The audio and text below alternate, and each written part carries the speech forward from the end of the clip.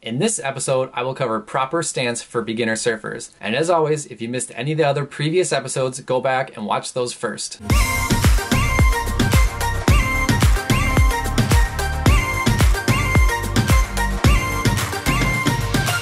So you figured out how to pop up, now what? Just stand there and shred, right?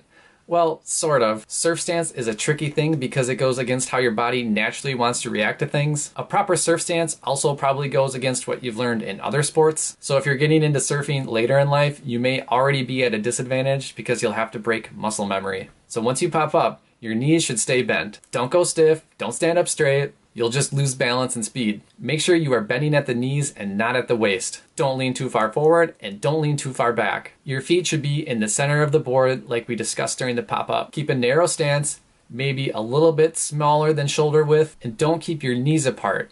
If you keep your knees apart, you'll actually end up in the stance that we call the poo stance. It'll just look like you're trying to take a dump out there. So keep those knees pointed forward, almost inward. This is going to help with moving your weight around so you can turn and go where you want to go. Being able to move your hips will help you throw your butt into a powerful turn, or it will allow you to get back fast enough on your weight so that you don't dip your nose in on a steep drop in. You want those hips loose and in a good position so you can react to what the wave's doing. Now onto your arms. Don't drag your arms below, but don't flail them up over your head either. Keep your arms outside of the rails. Match your front foot with your leading hand.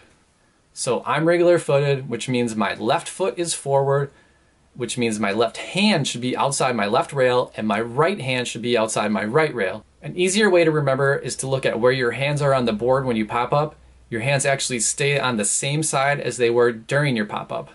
Having your arms on one side of the board is going to make it really hard to balance. Open up your chest, don't have your arms all stiff and close together, and as simple as it sounds, look where you want to go. This is something that often gets overlooked. Your body will follow your head, so look where you want to go. A good stance will take some time to perfect, but knowing what not to do will actually help so you don't create bad habits for yourself. So again, knees bent, knees pointing forward, almost inward, arms outside your rail, chest open, and look where you want to go. If you need any help, tips, or feedback on your stance, feel free to comment below or shoot me an email. And what do you know, we're finally ready to surf. So in the next episode, we'll get you out in the water and go over how to catch waves.